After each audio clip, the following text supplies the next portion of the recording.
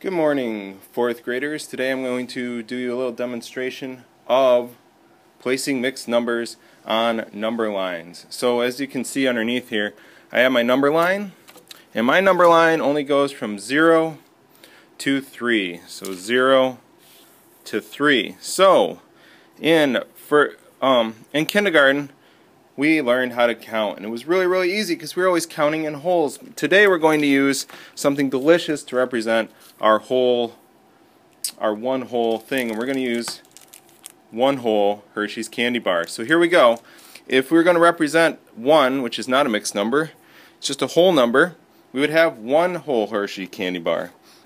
If we were going to represent 2 whole Hershey candy bars on the number line, the number 2, we would represent it with 2 whole Hershey candy bars.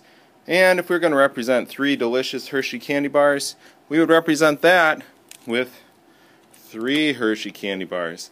So far, so good. 1, 2, 3. That's something you learned in kindergarten. But things get a little more complicated when we want to count, but we're not going to count in wholes. Like, for example, if you've ever been around a candy bar, you notice that pretty soon candy bars start to disappear and they leave parts behind. So for example, what if we had 1½ candy bars? Well, if we had 1½ candy bars, we would have one whole, 0 to 1, but then somewhere in between we would have a half a candy bar. So here I have half of a Hershey's candy bar. That would mean that 1 and 1/2 would be right about here. 1 and 1/2. Okay, so let's say that we were lucky enough to end up with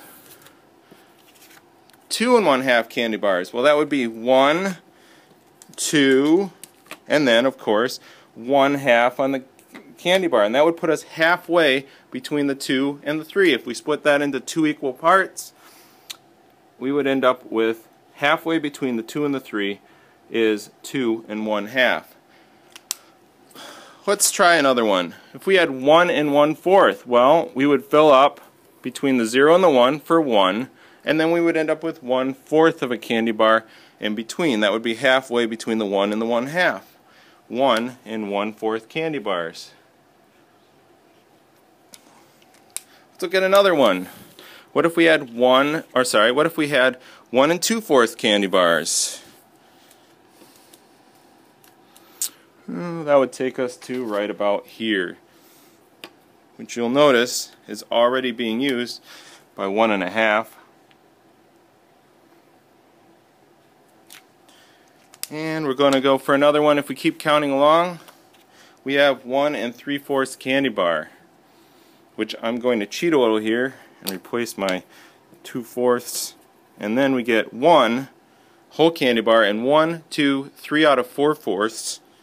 3 out of 4/4 of the way to the number 2. And that gives us 1 3/4 candy bar. Alright, let's back up for a second to 1 2/4.